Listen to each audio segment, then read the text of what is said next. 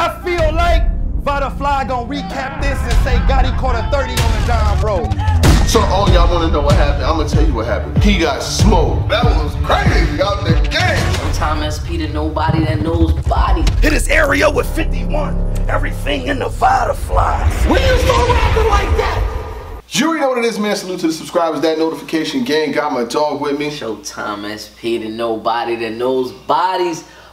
No. The nobody that knows birthdays. I appreciate it. Salute to Showtime SP.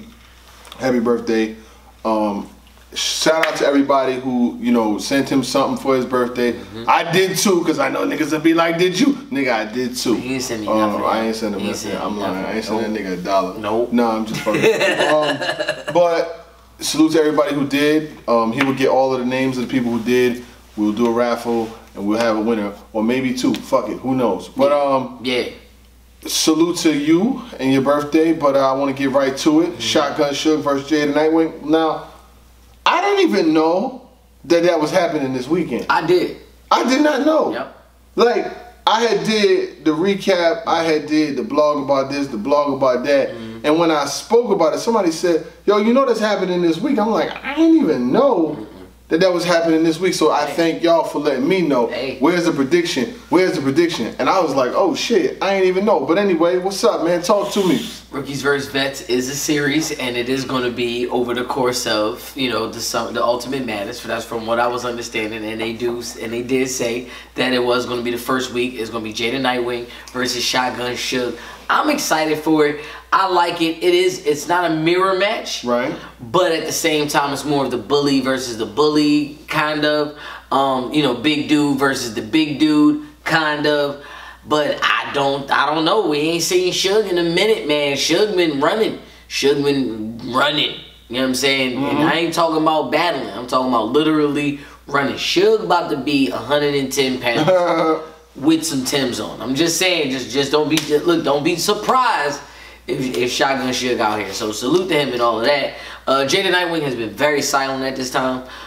He's been cooking, you know what I'm saying? I'm pretty sure he got that chip on the shoulder. He almost had that 25K. And it's mixed reviews about the Thanos glove. I personally love that shit. Me personally, I think this can go either way, 2-1, either way. I'm being honest here, like because I have favoritism for Jada Nitewing, because I have nothing but, like, you know, well, not favoritism, but I got, you know, I really want him to do good. I want him to do really, really good, but I also want Suge to come back and let niggas know I ain't just a doorkeeper here. How you calling it? Well, here's the deal. Jada Nitewing, he had some good performances in the joint. His performance versus, the tournament, Ultimate Madness 2 is, you know, on the way too, by the way. We put our picks in. Our opponents, Wing Truth, salute to them and everything that they got going on, had the same exact picks as we had, round counts and everything. Everything was the same. So, I mean, great minds do think alike, so I'm not knocking y'all for that. And it took a lot for us to come up with our picks, but you guys had the same exact picks, so we had to switch something. And, you know, ladies first, so I'm going to let y'all have y'all picks. Right. I had to switch one, and I went with Danny Myers 3-0 over Tink. So if Danny Myers is not 3-0 Tink, I'm going fishing. But it's cool. So, Shotgun Suge versus Jada Nitewing, right? Yeah. So Jada Nitewing had some good performances in his thing, right? In some of his battles, and some of them were, I don't know, a little questionable. Right. Shotgun Suge is an opponent that's not going to play with you. The one thing that Shotgun Suge does have is the fact that he ain't battling in a little minute. You know what I'm saying? He was still fat Shotgun Suge when he was battling. He done ran, he rides his bike like every day. He's doing 10 miles a day and all of that. And I will tell you this from a perspective of myself personally, as once I started like really running every day and really putting in work, you start to see yourself change. And you're watching Shotgun Suge literally change in front of us from like when he was really big, he's losing weight, he's in better shape. And the more he runs, the better he's gonna have breath control. Rides his bike and all of that. So we might be getting a different individual against Jada Nitewing. Jada Nitewing is talented, Jada Nitewing got bars. Jada Nitewing does not have Shotgun Suge stage presence, but guess what? You're in a small room without a stage. You know what I'm saying? And he knows it very well. Now, but the Shotgun Suge do things that translate well. You know what I'm saying? He can literally say things like, I'm the big crit with the big clip, let it spit shake. You ain't get that 25K, but let me get what you did get. And that shit will hit like a mother. He knows how to do that. You know what I'm saying? Like, he's good at that type of shit. And I feel like in this battle, to me, if Shotgun Suge even brings a little bit of a pen and some of that energy, the bumping, slam dunk on him and all of that, I don't feel like Shotgun Suge got an advantage in this battle, to me personally.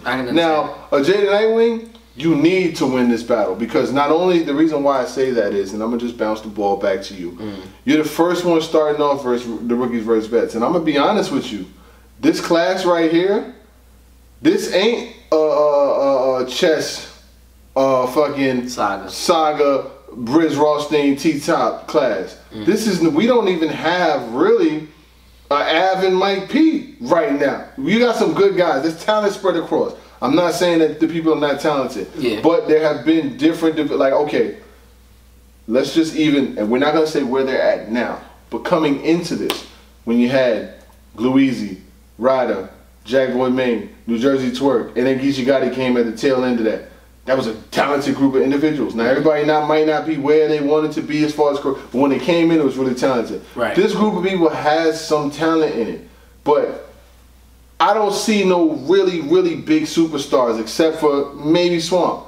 I mean, but he's got to continue to have battles. Swamp has got to get more battles. We're going to talk about that situation in a second too. But long story short, if Jada Nitewing can come out, he's the leadoff hitter, basically. He's the leadoff hitter for the rookie team. If he comes up and strikes out, it's going to look crazy for everybody else going on.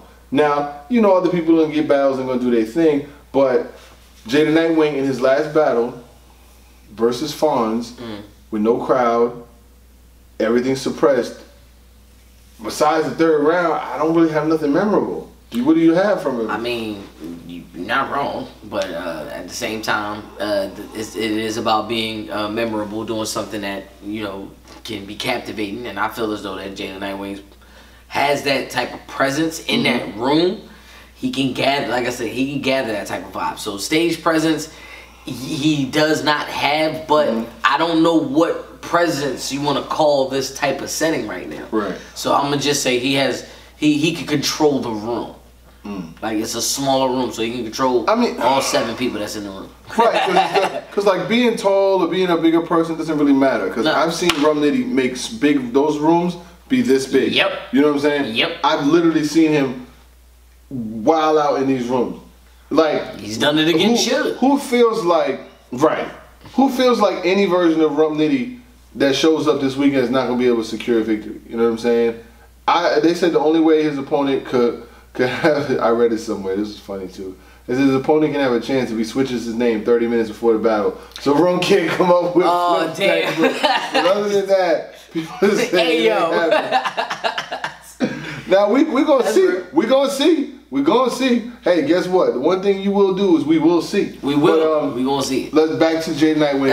Who you had winning though? We need a winner. I need a winner. I don't want no debatable. I need a winner. I mean, if you gonna go with Shotgun Suge, I'm gonna go with Jada Nitewing. Oh, okay. I'm gonna go with Jada Nitewing. Not counting Suge out. We're gonna bet everything that you made on Cash App.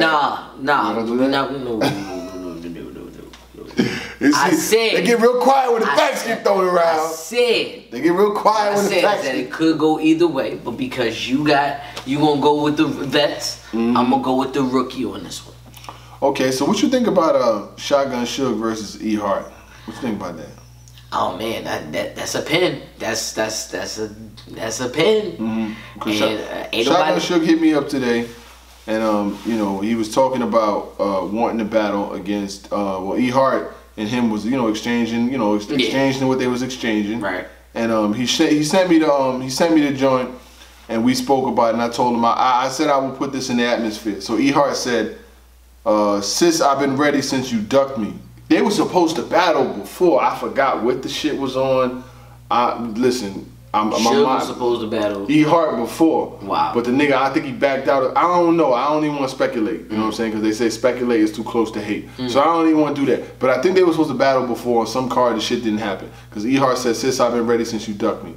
Then he said, "No, I ain't ducked. I just seen it being bigger. But look, you know they want, don't fuck. You know what they want, don't fuck around, yo."